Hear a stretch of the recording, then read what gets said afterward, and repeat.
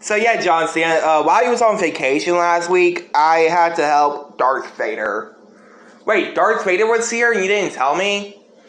Well, you said not to bother you while you were on vacation. You told us this, like, last week. Oh, yeah, that's right, I did. So we're also getting a new roommate. John Cena, we have, like, a whole bunch of roommates. Which one will this one be? Oh, this one will be pretty interesting.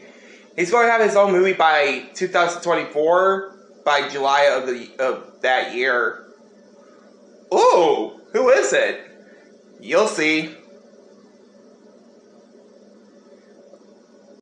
Sup, guys? And yes, the new Captain America movie will be released in theaters by July of 2024.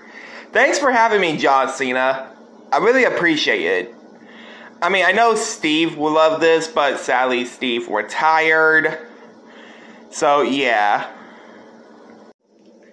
Wait a minute.